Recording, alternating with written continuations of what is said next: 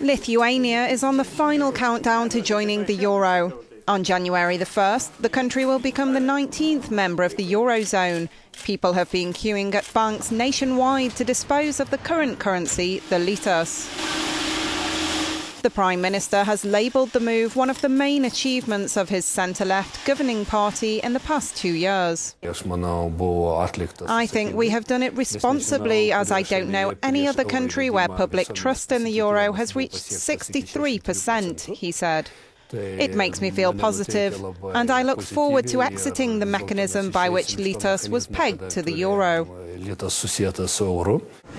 The government considers the switchover a political and geopolitical priority.